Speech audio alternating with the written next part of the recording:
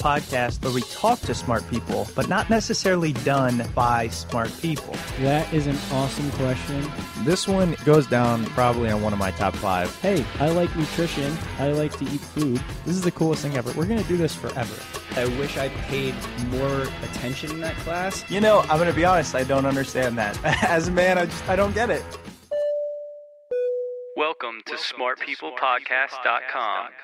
What's up, everybody? Welcome to Smart People Podcast, the podcast where you get smart. I'm Chris Stemp. And I'm John Rojas. That is not actually at all our tagline. Yeah, no guarantee on that. I don't know. We just try. We might guarantee it today because you asked and we answered. We're giving them 100% money back guarantee. No, what I'm saying is you downloaded this for free. If you don't like it, we'll give you free. No, the survey we put out, seriously, your dog's squeaker toy? Hey, man, he's busy. But the survey we put out, we said, what do you guys like to hear most? And kind of the brain and what goes on up there was the number one, surprising to us. But so we went out and found what I believe to be one of the best in this field, in this topic. Yeah, this guy blew my mind on, well, pretty much everything that he said. And how great were his explanations? Fantastic, just for the fact that I don't understand any of the science behind the brain, and I felt like I could sit there and talk to him. I mean, there were a lot of big words that I probably have to go back and look up, but he did such a fantastic job of explaining to the layman, if you will. Yeah, and the subtitle of his most recent book, How Our Brains Make Fatty Foods, Orgasm, Exercise, Marijuana, Generosity, Vodka, Learning, and Gambling Feel So Good. How can you not like that? I don't know how it fit on the cover. There's so many words now that I read it. Sorry, that's a lot of talking. We interview David Linden. David Linden, PhD, professor in the Department of Neuroscience at the Johns Hopkins University School of Medicine. He serves as the chief editor of the Journal of Neurophysiology. And his last 2 books, incredible. Honestly, I know we make these recommendations a lot, but you should check out at least one of them. Oh, and he also won a silver medal in science from the Independent Publisher Association. So kind of a big deal with his writings. David's written 2 books, The Accidental Mind, How Brain Evolution Has Given Us Love, Memory, Dreams, and God. The one Chris mentioned, The Compass of Pleasure, How Our Brains Make Fatty Foods, Orgasm, Exercise, Marijuana, Generosity, Vodka, Learning, and Gambling Feel So Good. It's really incredible stuff. So we're just going to turn it over to him because I know you're itching to. Check us out at smartpeoplepodcast.com. Sign up for the newsletter. Most importantly, tell a friend. If you like it, there's probably others that like it. We're seeing a lot of people subscribe. We're approaching 2 million downloads, which is bizarre. And we just appreciate your feedback, hearing from you, getting crazy guests. Enjoy David Linden.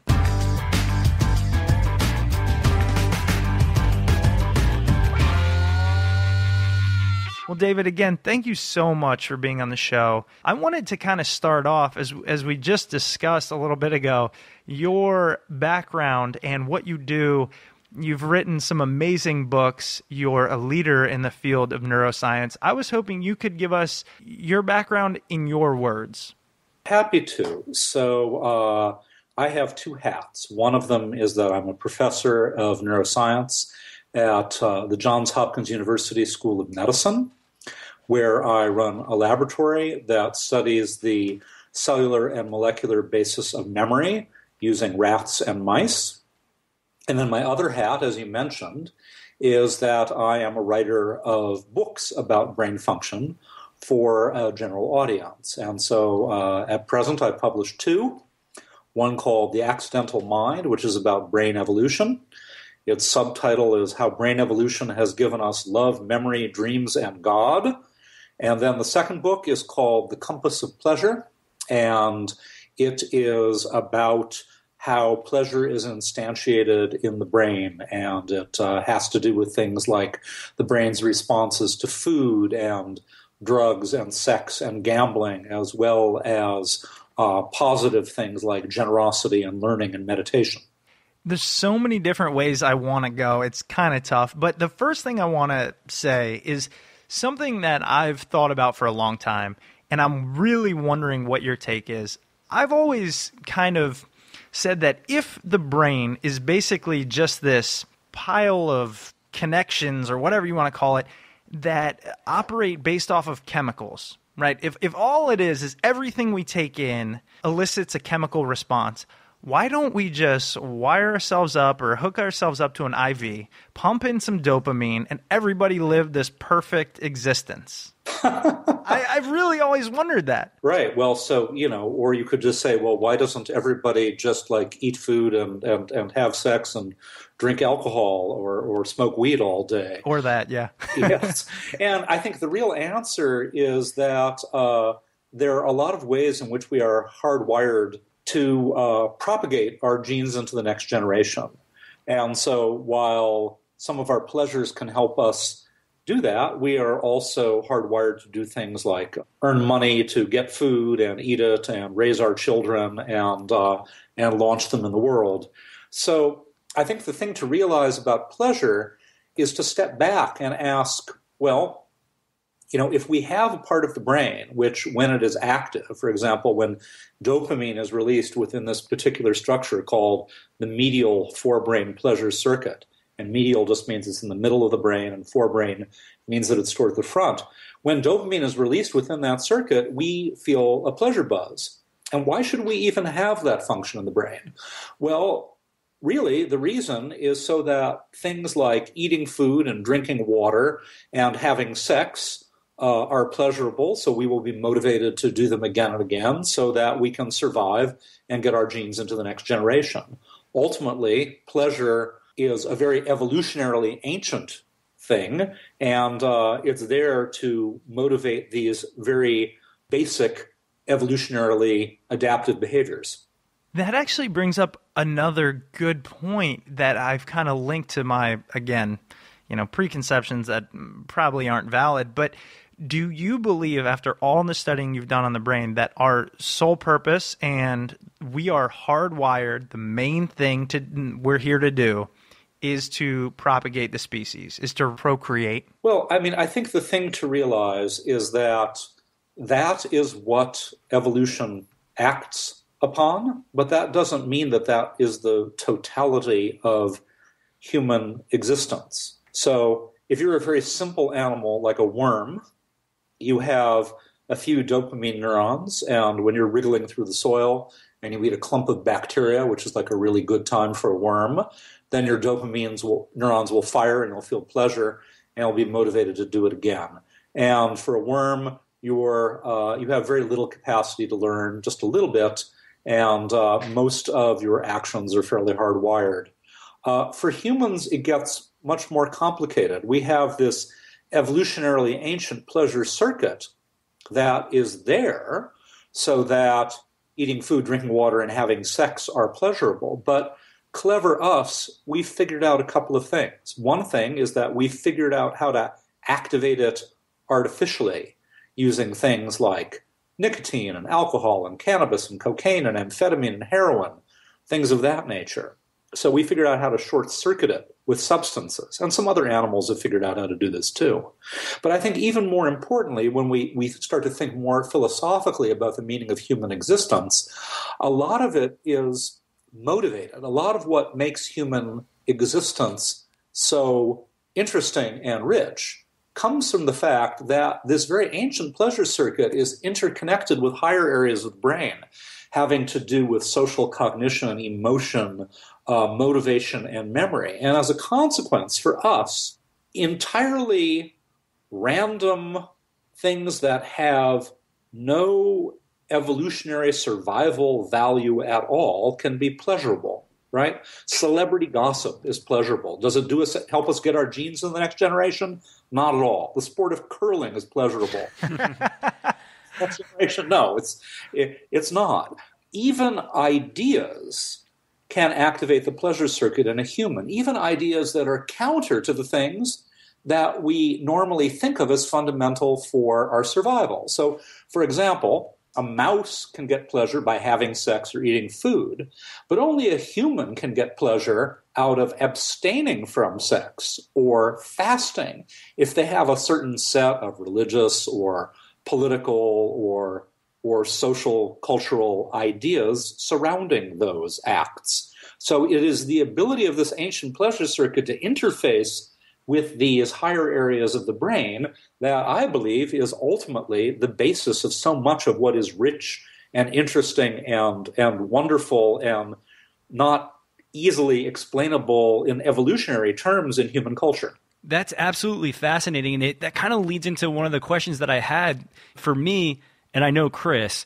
Gambling sends off such a rush, but there are people that when I talk to about gambling, they're like, "Oh, I hate gambling. The feeling of losing or winning's both awful to me. I don't enjoy it." How are some people driven by certain pleasures and others not? And like what you just said about the religious aspect of things, from abstaining from sex actually releasing dopamine.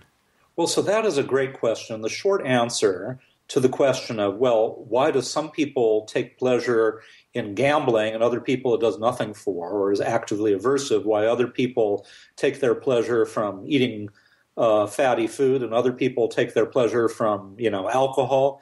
In truth, in a broad sense, we don't know. We really don't know what it is that causes people to focus in on particular pleasures. Now, what we do know is something more general.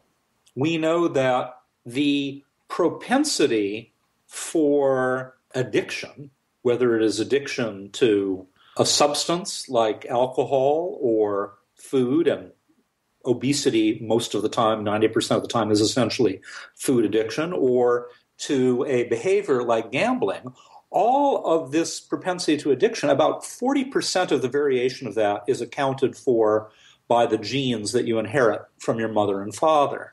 Now, there's no single addiction gene, but not surprisingly, some of the genes where if you inherit a certain variant, you're more likely to be an addict, those genes involve dopamine signaling. So, for example, there's something called the D2 dopamine receptor, and if you inherit a certain variant of it, then you are more likely to become an addict in general. But it doesn't tell us whether you are going to happen to become a gambling addict versus a food addict versus a heroin addict. And the one thing that we do know is that while there are a lot of people who have one addiction or another, there are also a lot of people that have a generally addictive personality. So, for example, if you go to a casino and you find the people who are gambling uncontrollably, those people will have a much higher incidence of other addictions like food or alcohol or tobacco or cocaine, for example. With a lot of people that are addicts, when they give up, say they're a drug addict and they kick something and are they just replacing it with some other feeling that they're addicted to? I mean, whether it be exercise or meditation or something like that, do they need to replace that addiction to get rid of the quote unquote bad one? Well, so that's a great question. So it turns out that these variants that you inherit that make you more likely to become an addict, they actually all function by dampening the signaling of dopamine within the brain's pleasure circuit. So, for example, I'm lucky enough not to have an addictive personality, and I can go to the tavern and have 2 whiskeys and feel happy and be done. And my friend Ned, who's fictional, who I've just made up for this purpose, he, in order to get the same amount of pleasure that I do from 2 whiskeys, he might have to have 10 whiskeys, right? Because he inherited gene variants that make his dopamine system less efficient. Now, back to the question of what happens then in the course of addiction. Well, it turns out if we were to do an experiment, let's say that we had an alcohol addict and a gambling addict and a sex addict, and we had them write the story of their addiction. But then before we read it, we hired someone, say an undergraduate who worked for not very much money, to edit out all the words that made specific reference to sex or heroin or gambling. What we would see is that what's left is the same story. And the story goes like this. Oh, I did this thing and it felt really good, so I did it some more, and that was great. And then as I did it more and more, I found that I needed to do it more often or a higher dose or more frequently in order to get the same amount of pleasure that I got from more moderate consumption earlier. And then as time went on, something even more insidious happened, and that is all my wanting was transformed into liking. That is to say, the pleasure all leached away, and in the end, all I was left with was the craving. And so what you find is that late-stage addicts, whether they be to heroin or anything else, are no longer doing their addictive behavior because it brings them pleasure. Rather, they're doing it to avoid the withdrawal symptoms so that they can not have a panic attack, so they can fall asleep at night, so that they can not feel itching or uncontrollable anxiety, or so on. Now, it turns out that when your addiction has gone through all those stages and you have reached that, and even if you are then staying clean and you are in recovery for months or years, all the indications are that your brain is actually permanently rewired. That once you go through that addiction, the pleasure circuits of your brain are changed forever. And this is part of the reason why relapse of addiction is so common, why it's so hard to kick addictive behaviors. So to get then to your question, well, are people just replacing one thing with another? Well, not everyone does, but in a way it can be a good thing to do. So we all need a certain amount of pleasure, and the best strategy is to take a lot of different pleasures, both your vices and your virtues, and to partake of a large number of them moderately. And a lot of folks will substitute one thing for another. And an example that I use in my book, which is a well-known one, comes from Jeff Tweedy, the lead singer of Wilco. And he battled an addiction to alcohol and prescription drugs for many years. He kicked it, he got clean, and then he became such an obsessive runner that he got fractures in both of his legs.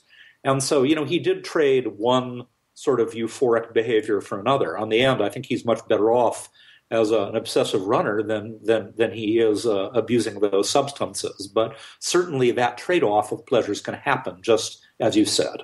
That was an amazing explanation. I really appreciate that. And in you doing so, I kind of reaffirmed that I know I have an addictive personality. Since I can remember, my dad has always said, your motto is, plain and simply, anything worth doing is worth overdoing.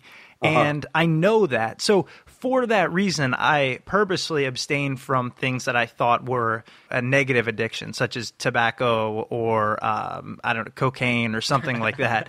Gambling slipped through the cracks a little bit. But two questions I have for you are, one, if you have an addictive personality, does that mean, as you kind of mentioned earlier, you have a less efficient dopamine system? And if that is the case, is there a way to reprogram your brain? I mean, like you just said, maybe try to do a lot more things on a moderate level, I think might be one. I really just want to get your personal opinion so I can help myself. Well, so I think there are several things that we know that we can give advice for people based on the neuroscience of the brain's pleasure circuit for people who are in recovery and looking to stay clean or who are worried about falling into addiction. First of all, we know that addiction and relapse tend to happen not so much during the good times, but during the bad times. Stress is a trigger for addiction. And you might think, oh, now he's taken off his biologist hat and he sounds like a psychologist. But the truth is we know a very explicit biology that underlies this. So, for example, if you have any one of a number of different kinds of stress, if you have an argument with your sweetheart, or if you're sacked from your job, or if you're fighting off a flu, all of those things are stresses, and they will all cause your adrenal glands that sit on top of your kidneys to secrete stress hormones, and those stress hormones will pass into your bloodstream, and they'll pass into your brain, and they will bind receptors on neurons within your brain's pleasure circuit, and they will set in motion some biochemical changes that will ultimately make you crave. So what does that all mean for someone who's wanting to stay clean? It means that what you need to do is to actively engage every day in stress reduction behaviors. No one can live a stress-free life. There are always stresses in life, no matter how lucky you are. And so if you know you are at risk of developing addiction or relapsing, then you want to, into your daily schedule, put something that you know is a stress reducer for you. And that could be playing with your dog. It could be going for a run. It could be prayer. It could be meditation. Lots of different things work. There's no one thing. But actively engaging in stress reduction is something that we know is a good strategy for reducing the probability of relapse. And as we said, spreading your pleasures around, incorporating both vices in moderation, but also virtuous behaviors that we know are rewarding, like doing charitable work and learning, both of which we know activate the brain's pleasure circuitry. These things are also good. I keep thinking about the fact that when I come home, or I know when John comes home, or my fiance from a stressful day of work, the first thing most people, a lot of people, I don't want to generalize, tend to do is go to that vice and say it's, most easily, because it's legal and everything, alcohol. Do we seek to get to a certain level of pleasure? I mean, are we just trying to self-medicate through things, through, I don't know, drugs or whatever they might be, just to reach a balance almost in our brain? What I can say is that when you have that stressful day and you come home and those stress hormones are circulating and they're acting on your brain's pleasure circuit, it's making you crave. Whether that you want to call that self-medication or seeking some balance or not, I don't know.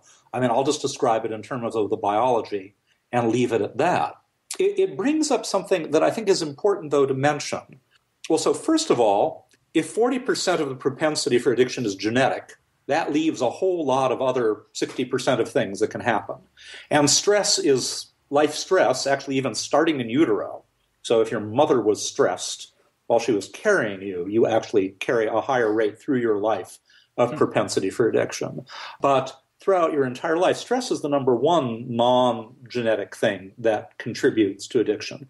The other thing that we should keep in mind is, you might think, well, if addiction is bad, and it's genetic, why hasn't it just been selected out over the years? Why does it still exist at all?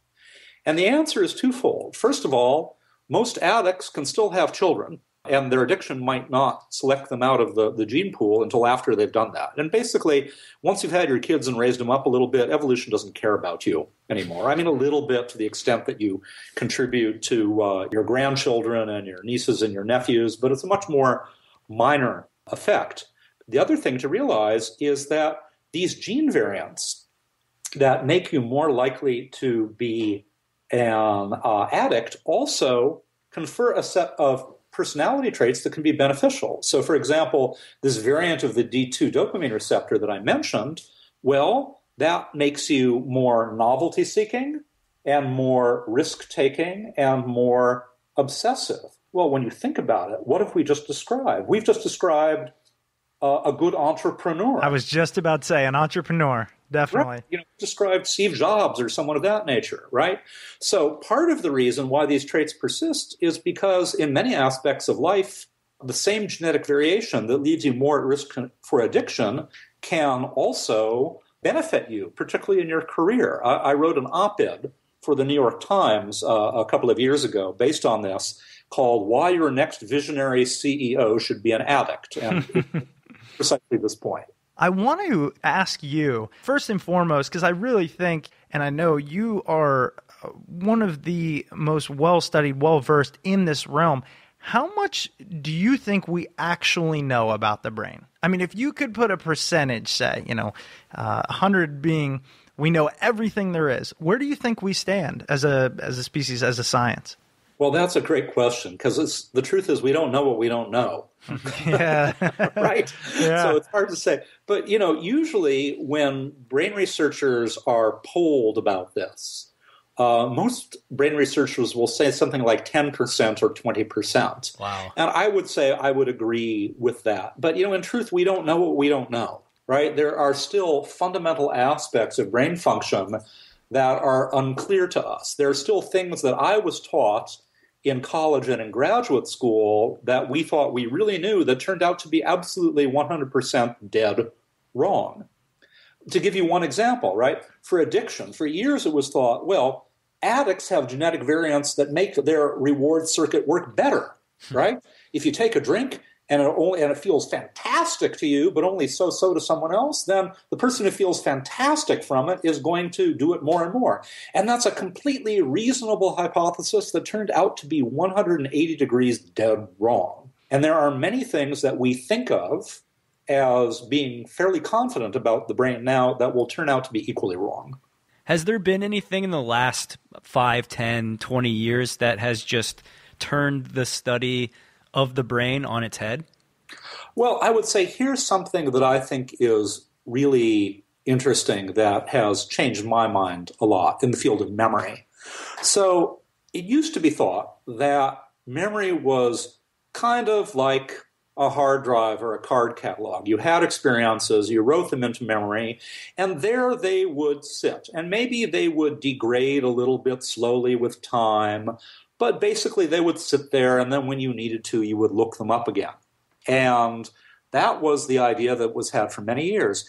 We now know, however, that every time you recollect a memory, you render it a little fluid and a little subject to variation. So the mere act of recollecting a memory can change it subtly and degrade it or warp it. And this is one of the reasons why our memories are really actually very bad, why things like eyewitness testimony in trials is notoriously bad.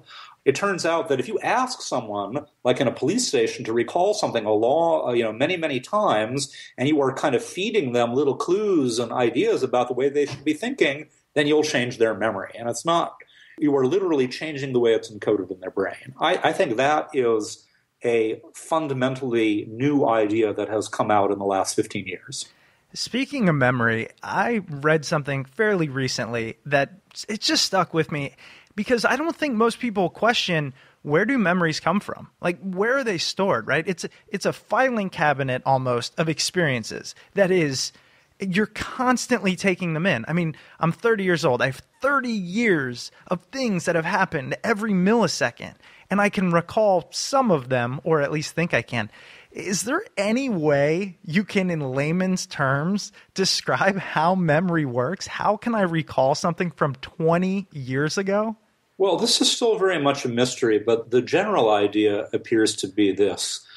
Memory, first of all, is not a unitary phenomenon. It turns out that the kind of memory that you have for facts, things like the president before Obama was George W. Bush, or events. When I was 3 years old, I was taken to the zoo and I saw a crocodile.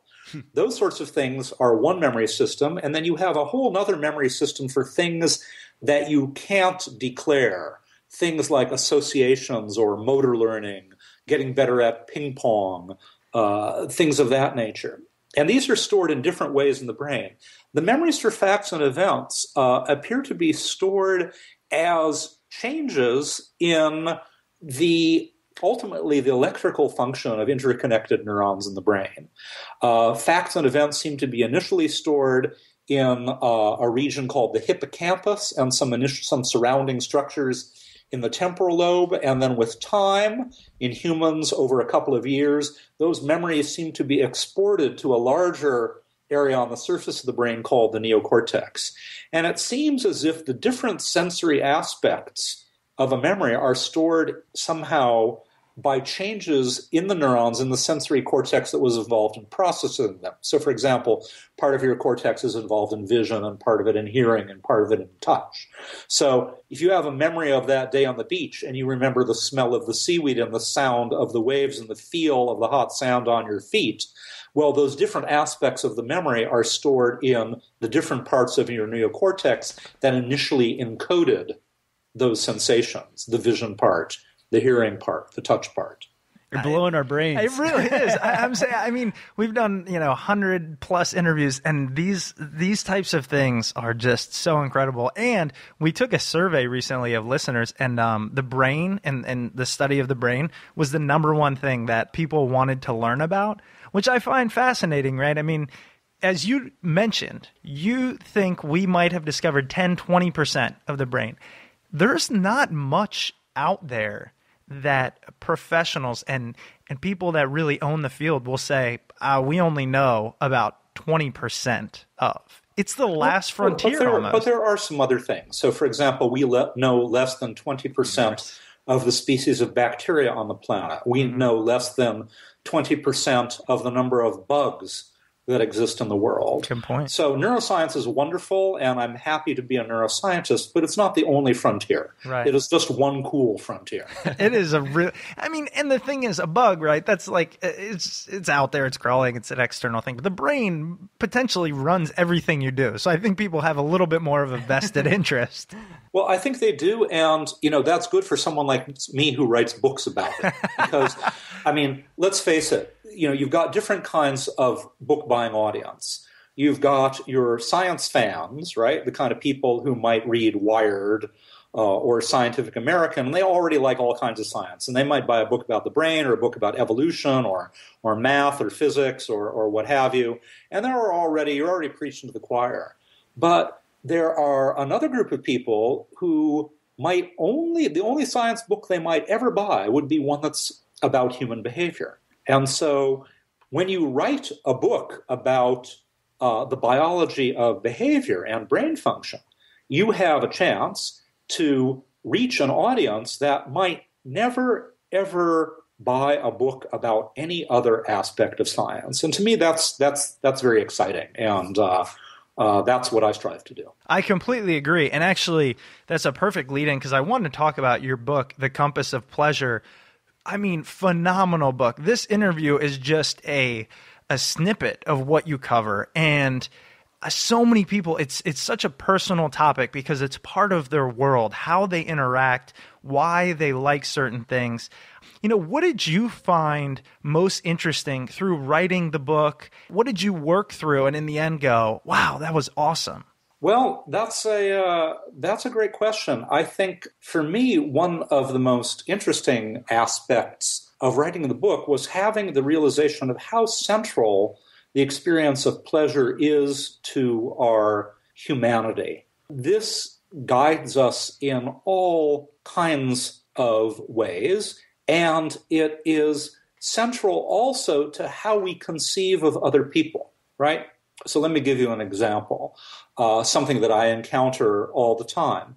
These days, most people are willing to say, well, something like alcohol addiction is a disease, right? And it's not just something that happens to people who have no willpower and are inferior, right? So that said, so if you go to the doctor, right, and you have heart disease, we don't say, you suck, you have heart disease, right? You're weak-willed, you have heart disease. No, we say you've got a problem with your heart, and it's not your fault, but it's your problem.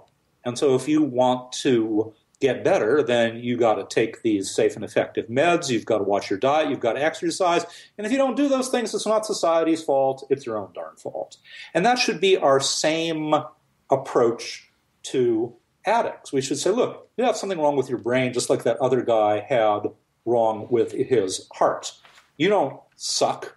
You are not inferior, but it is your problem. And you need to get into a treatment program. You need to take anti-craving drugs where they're safe and effective. You need to avoid the triggers for your addiction. You need to actively engage in stress reduction strategies. And if you don't do those things, it's not society's fault. I'm not going to just say, go ahead, steal the radio out of my car, Mr. Addict. I'm going to say, it's your fault.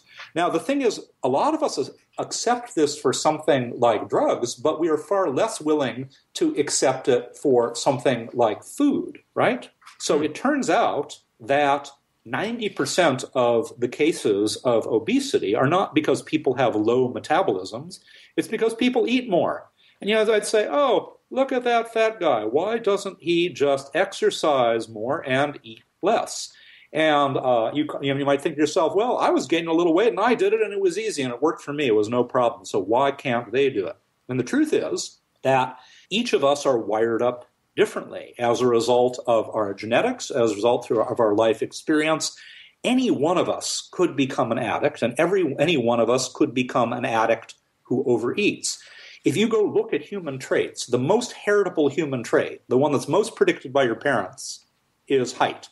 The second most heritable human trait is body mass index. 80 5% of the variability in body mass index is accounted for by your genes. Nonetheless, if you go look in the media, right, the way we portray people who are overweight is that they are failures, they are weak-willed, they have a loss of control, because after all, I could eat less and exercise and lose some weight, so why couldn't they?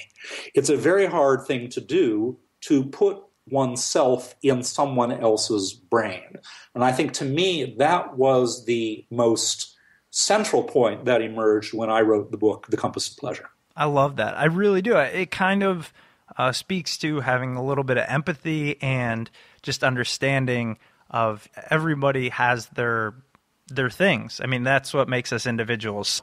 I had one major question for you before just getting into a quick lightning round, and that was, what is your opinion, you mentioned it, on prescription drugs that might be anti-addict, as you mentioned, or anti-anxiety or depression, things that modify our chemistry that we have now figured out ways to make somebody who might be depressed a little happier and things like that. Do you think that that is a beneficial thing for all of society and almost a natural progression, or is that we're tinkering with things that we might not know enough about? Well, I believe very strongly that there are psychiatric drugs that can really help people enormously. Right now, we have a generation of antidepressants that give a lot of relief to a lot of people. They don't give relief to anyone. There are some people who are essentially immune to the benefits of the modern antidepressant drugs, the SSRIs. But I'm old enough to remember the bad old days when there really weren't any effective antidepressants.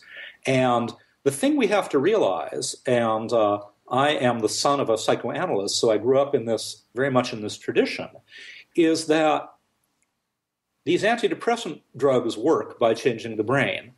Talk therapy, when it works, also works by changing the brain. The fact that one works and the other works, these things, it's not like these things are completely irreconcilable.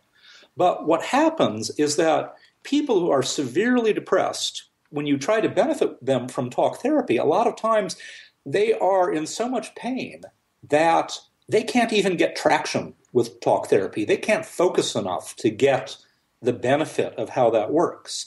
And for a lot of people, taking a modern antidepressant drug can dull the pain enough, even if it doesn't completely relieve it, enough that talk therapy can start to get some traction. Like wheels spinning on an icy road, they can start to bite.